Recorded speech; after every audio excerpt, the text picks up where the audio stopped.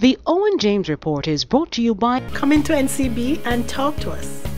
Let's work together to put your best life forward. NCB understands that in these tough economic times, it may be difficult to stay on top of your finances. If you're concerned about your ability to meet your monthly loan or credit card commitments, we would like to help.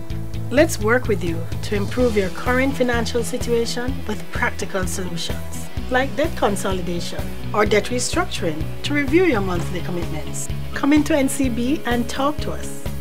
Let's work together to put your best life forward.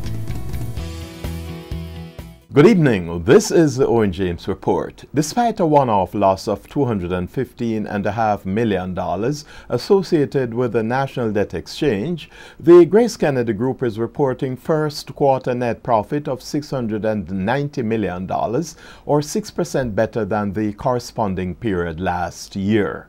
Unaudited group results showed first quarter revenue growing by $466 million, or 3% to over $16 billion. GraceKennedy Group's CEO Don Webby describes the fairly good results as stemming from focused team effort, particularly in the group's overseas companies, which he says are doing extremely well. Webby told the OJR that the overseas companies' contribution of 37% to group profits was a main buffer to the deleterious impact of the National Debt Exchange. The GraceKennedy's CEO says the North American expansion plan continues on target, adding that more listings had been gained in top retail chains in the United Kingdom. He also noted that the focus on the Dutch and German markets was bearing fruit. On the foreign exchange market, the benchmark American dollar strengthened by 2 Jamaican cents to close at an average selling rate of $99.05.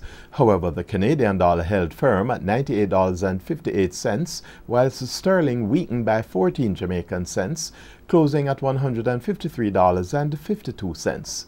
News on the market now, and gains by Scotia Group, Scotia Investments and Proven Investments helped to stimulate the market today, resulting in gains by all the indices. The main JC index advanced by almost 494 points, or 0.3%.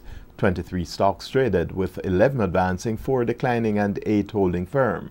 Now finally, COK Sodality Co-op Credit Union, the island's largest, suffered a net loss of $133 million last year.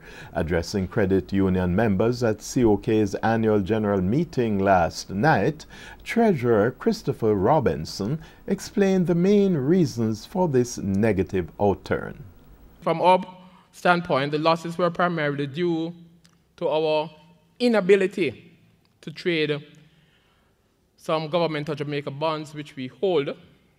Thereby, we did not realize about $40 million of gains which we had planned for.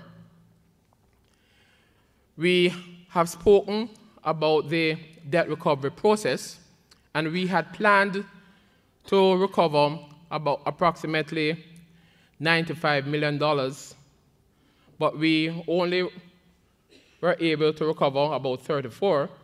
However, despite COK's lukewarm overall results, the shining light was the loans portfolio, as the credit union disbursed loans totaling nearly $3 billion, or 97% of what was budgeted. And that's the Owen James Report.